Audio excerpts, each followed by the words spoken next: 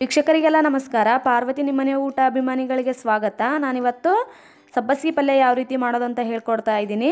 ನಾನಿಲ್ಲಿ ತೊಗರಿಬೇಳೆ ಯೂಸ್ ಮಾಡ್ತಾ ಇದ್ದೀನಿ. ಆ್ಯಕ್ಚುಲಿ ಇದನ್ನು ಹೆಸರು ಕಾಳು ಹಾಕಿ ಮಾಡ್ತಾರೆ, ಆದರೆ ನಾನು ಇಲ್ಲಿ ತೊಗರಿಬೇಳೆ ಹಾಕಿ ಯಾವ ರೀತಿ ಮಾಡೋದು ಅಂತ ಹೇಳ್ಕೊಡ್ತಾ ಇದ್ದೀನಿ. ಓಕೆ, ಇದನ್ನು ಮಾಡೋದಕ್ಕೆ ಬೇಕಾಗಿರುವ ಪದಾರ್ಥಗಳು ನೋಡ್ಕೊಳ್ಳೋಣ.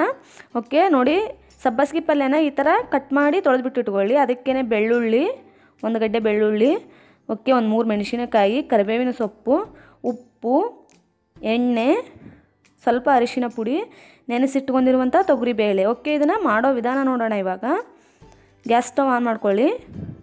ಅದ್ರ ಮೇಲೇ ಒಂದು ಬಾಣಲಿ ಇಟ್ಕೊಳ್ಳಿ. ನೋಡಿ, ಈ ಥರ ಬಾಣಲಿ ಚೆನ್ನಾಗಿ ಕಾದ್ಮೇಲೆ ಎಣ್ಣೆ ಹಾಕ್ಕೊಳ್ಳೋಣ. ಓಕೆ, ಎಣ್ಣೆ ಚೆನ್ನಾಗಿ ಕಾಯಲಿ. ಸಬ್ಬಸಿಗೆ ಸೊಪ್ಪು ತುಂಬ ಆರೋಗ್ಯಕ್ಕೆ ಒಳ್ಳೆಯದು. ಈ ಥರ ತೊಗರಿಬೇಳೆ ಹಾಕಿದರೆ ಸ್ವಲ್ಪ ಬೇಗ ಆಗುತ್ತೆ ಪಲ್ಯ, ಆಮೇಲೆ ಟೇಸ್ಟು ತುಂಬ ಚೆನ್ನಾಗಿರುತ್ತೆ. ಓಕೆ, ಎಣ್ಣೆ ಕಾದಿದೆ. ಅದಕ್ಕೇ ಇವಾಗ ಬೆಳ್ಳುಳ್ಳಿ ಹಾಕ್ತಾಯಿದ್ದೀನಿ. ಒಂದು ಗಡ್ಡೆ ಬೆಳ್ಳುಳ್ಳಿನ ನಾನು ಈ ಥರ ಜಜ್ಜಿಬಿಟ್ಟು ಇಟ್ಕೊಂಡಿದ್ದೆ. ಸಿಪ್ಪೆ ತೆಗಿಬೇಡಿ, ಸಿಪ್ಪೆ ಹಾಗೇ ಇರಲಿ.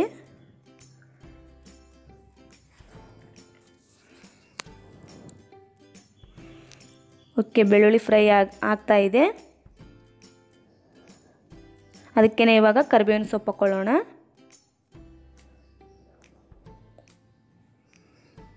ಓಕೆ, ಅದಕ್ಕೇ ಇವಾಗ ಮೆಣಸಿನಕಾಯಿ. ಓಕೆ, ಮೆಣಸಿನ್ಕಾಯಿ ಹಾಕಿ ಚೆನ್ನಾಗಿ ಮಿಕ್ಸ್ ಕೊಡೋಣ. ಓಕೆ, ಅದಕ್ಕೇ ಇವಾಗ ತೊಳೆದಿಟ್ಕೊಳ್ಳುವಂಥ ಸಬ್ಬಸಿಗೆ ಸೊಪ್ಪು. ಸಬ್ಬಸಿಗೆ ಸೊಪ್ಪು ಬಿಸಿ ಬಿಸಿ ರೊಟ್ಟಿ ಜೋಡಿ ತುಂಬ ಚೆನ್ನಾಗಿರುತ್ತೆ ಈ ಪಲ್ಯ.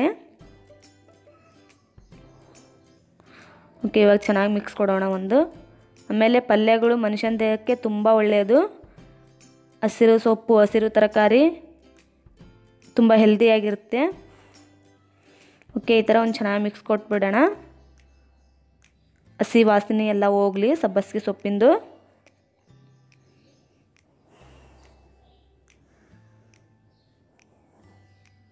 ಓಕೆ, ಇದು ಇವಾಗ ಆಗಿದೆ. ಇದಕ್ಕೇ ನಾನು ನೆನೆಸಿಟ್ಕೊಂಡಿರುವಂಥ ತೊಗರಿಬೇಳೆನ ಹಾಕ್ತಾಯಿದ್ದೀನಿ. ನೋಡಿ, ಈ ಥರ ನೆನೆಸಿಟ್ಕೊಳ್ಳೋಂಥ ತೊಗರಿಬೇಳೆನ ಹಾಕಿ ಚೆನ್ನಾಗಿ ಮಿಕ್ಸ್ ಕೊಡೋಣ.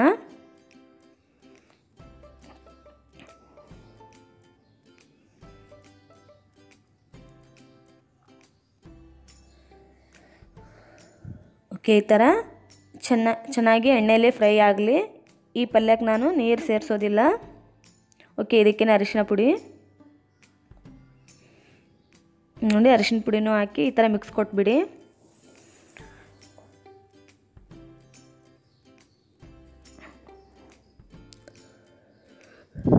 ಓಕೆ, ಇವಾಗ ಇದು ಚೆನ್ನಾಗಿ ಮಿಕ್ಸ್ ಆಗ್ತಾ ಇದೆ.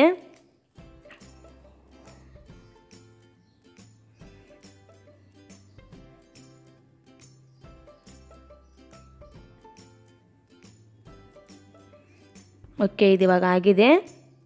ಇದಕ್ಕೇ ನಾನಿವಾಗ ಉಪ್ಪು ಹಾಕ್ತಾ ಇದ್ದೀನಿ. ನೋಡಿ, ನಿಮಗೆ ಉಪ್ಪು ಎಷ್ಟು ಬೇಕೋ ಅಷ್ಟು ಹಾಕ್ಕೊಳ್ಳಿ. ಕೈಲಿಂದ ಯೂಸ್ ಮಾಡಿದ್ರೆ ಕೈಲಿಂದನೇ ಹಾಕ್ಕೊಳ್ಳಿ. ನೋಡಿ, ಉಪ್ಪು ಹಾಕಿ ಈ ಥರ ಚೆನ್ನಾಗಿ ಮಿಕ್ಸ್ ಕೊಟ್ಬಿಡಿ.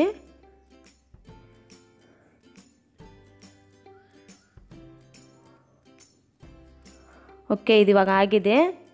ಇದನ್ನು ಪಾತ್ರೆಯಲ್ಲಿಂದ ಮುಚ್ಚಿ 1-2 ನಿಮಿಷ ಬೇಯಿಸ್ಬಿಡೋಣ, ಗ್ಯಾಸ್ ಸಣ್ಣಕ್ಕೆ ಇಟ್ಕೊಂಡು. ಓಕೆ, ಇದು ಇವಾಗ ಆಗಿದೆ. ಓಪನ್ ಮಾಡಿ ನೋಡೋಣ. ಓಕೆ, ನೋಡಿ, ಇದು ರೆಡಿಯಾಗಿದೆ. ಇವಾಗ ನೋಡಿದ್ರಲ್ವಾ ಎಷ್ಟು ಈಸಿಯಾಗಿ ಸಬ್ಬಸಿಗೆ ಸೊಪ್ಪಿನ ಪಲ್ಯ ಮಾಡಿದ್ವಿ ಅಂತ. ಓಕೆ, ಒಂದು ಚೆನ್ನಾಗಿ ಮಿಕ್ಸ್ ಕೊಡೋಣ.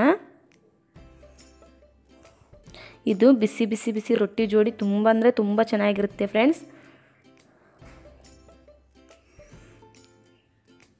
ಓಕೆ, ನೋಡಿದ್ರಲ್ವ ವೀಕ್ಷಕರೇ, ನಾನು ಎಷ್ಟು ಈಸಿಯಾಗಿ ಸಬ್ಬಸಿಗೆ ಸೊಪ್ಪಿನ ಪಲ್ಯ ಮಾಡಿದ್ನಿ ಅಂತ. ನಾನು ಮಾಡಿರೋ ಈ ವಿಡಿಯೋ ನಿಮಗೆ ಇಷ್ಟ ಆದಲ್ಲಿ ಪ್ಲೀಸ್ ಲೈಕ್ ಮಾಡಿ, ಶೇರ್ ಮಾಡಿ, ಕಮೆಂಟ್ ಮಾಡಿ.